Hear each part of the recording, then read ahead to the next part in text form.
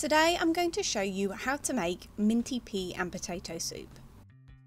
You will need 400 grams of peas, this is the de-shelled weight, 500 grams of potatoes, 1 litre of vegetable stock, 1 onion, 1 teaspoon of oil and 2 tablespoons of mint sauce. If you don't want to use mint sauce, you can either use 2 tablespoons of dried mint or 4 tablespoons of chopped fresh mint. I like to use mint sauce because of the other added ingredients in it, so it's got a little bit of sugar and a little bit of vinegar.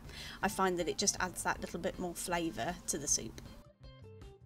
Firstly, de-shell your peas. So I use this soup as a great way of using up older peas that have gone kind of past their best on the plant. So these are the slightly more dried ones.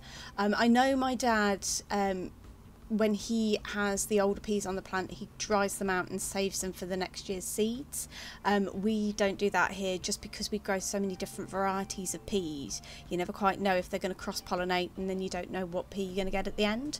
And also because our neighbour grows peas as well, it could also cross-pollinate with his.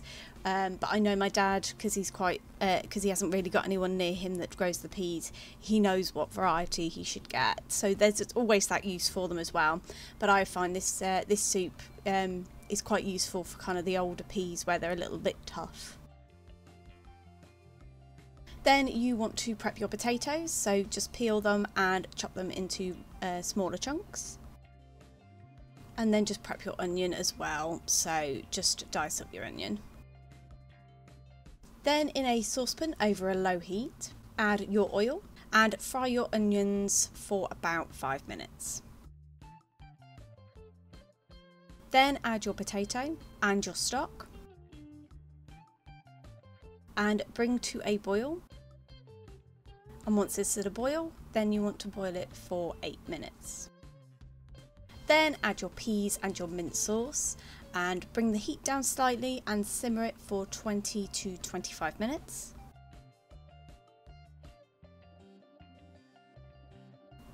Just making sure that your potatoes are cooked all the way through.